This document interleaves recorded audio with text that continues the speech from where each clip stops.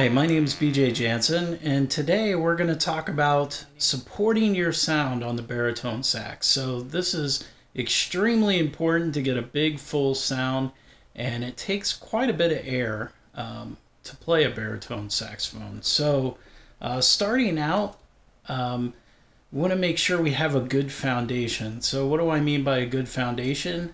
So I'm talking about supporting the instrument, standing up straight, having a good posture, whether you're sitting up straight or standing, so you can expand your chest cavity and take in as much air as possible.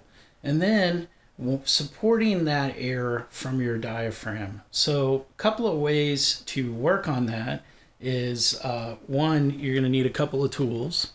A tuner is always great, and also a metronome.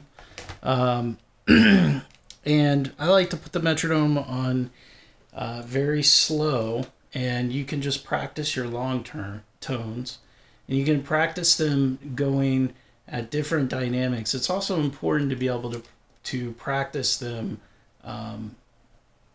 quietly as well as loud. So you could even start off playing long tones from like a middle dynamic to getting louder or softer and just varying that up.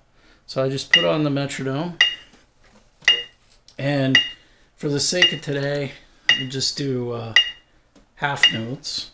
So, and you could do that on the chromatic scale.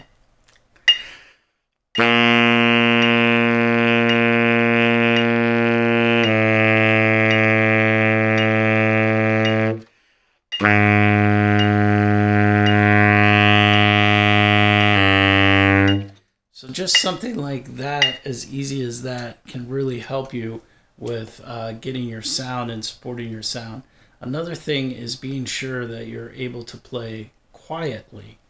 So, you know, start a note out probably as soft as you can play it, and then try to make it softer. And what this will do is it will actually force you to be able to support that note and the air even more, not only from your diaphragm up, but also in your embouchure.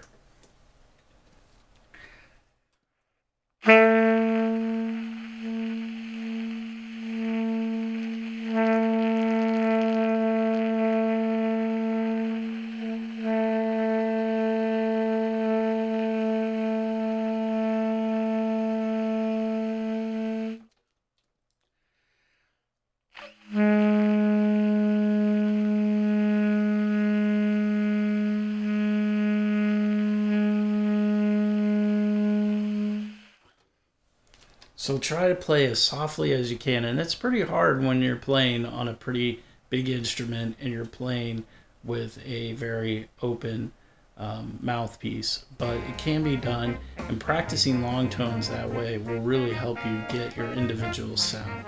Thank you so much for joining me today. Please like and subscribe, and we'll see you next time.